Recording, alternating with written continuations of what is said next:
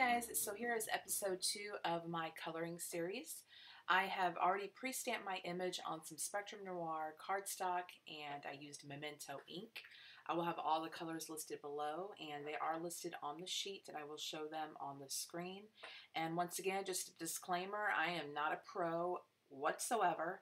I'm just making these videos for beginners for color combinations, not techniques, because I don't know what I'm doing. So be kind in your comments. If you have any tips, absolutely, leave them for me and the people that view the videos. I just thought this would be nice for beginners to have a quick reference for color combinations that may work. So I use T9 and outline the hairline a little bit, and then I'm coming in with T7 to kind of blend it out.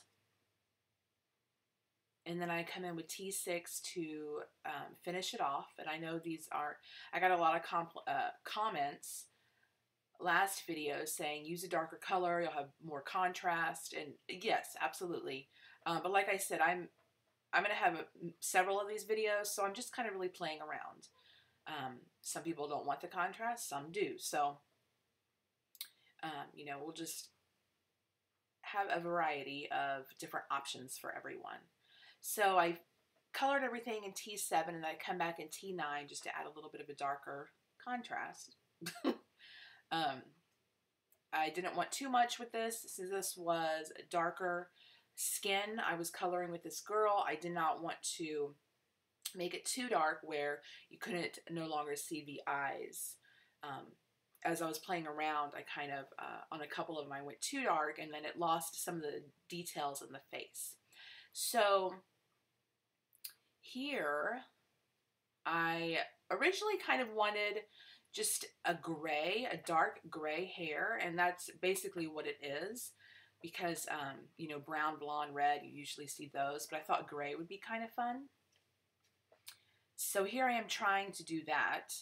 It came out darker than I really wanted to, but I still like the outcome. So I used BG7 for the little ringlets. And then right now I did BG6, and then here I am coming with BG4, my lightest.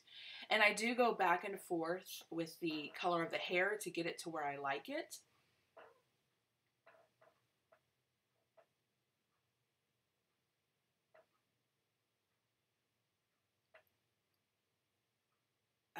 I thought the darker areas were too dark. There was too much of a contrast for my personal taste. I mean,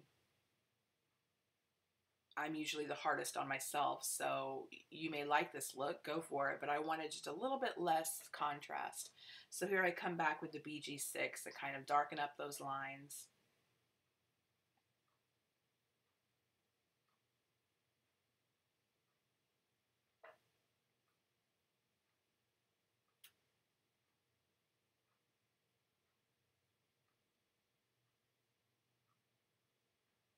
And then BG7 to even darken up maybe some shadowing behind the flowers, underneath her head, behind her neck, and then come back in with BG7. Well, no, I'm still on BG7.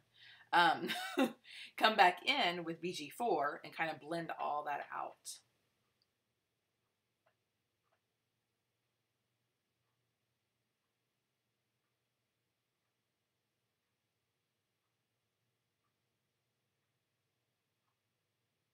Sorry for my pausing. I was watching a show. I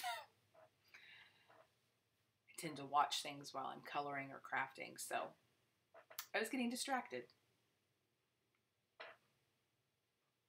So I did this for a while. I did speed this video up because it was originally 15 minutes long, and speeding up twice the speed, you still get the gist of what I'm doing. Like I said, this is not a technique video.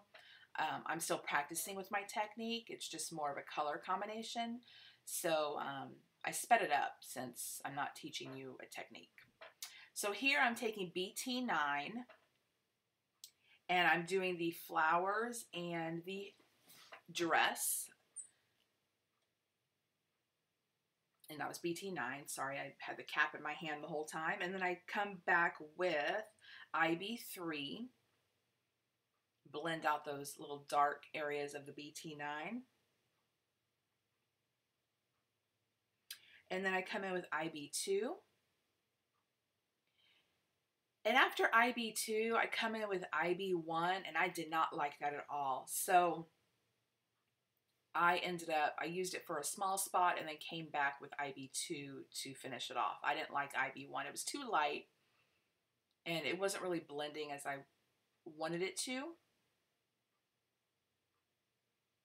So here I am, IB2, and I just finish off the dress and flowers. And then I do come back with BT9.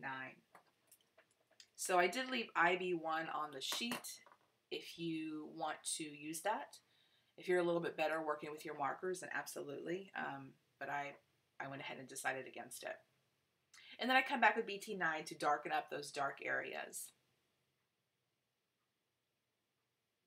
And then that's it. I hope you guys enjoyed this. Oh, I do add a white Jelly Roll pen to the whites of her eyes to make them a little bit brighter.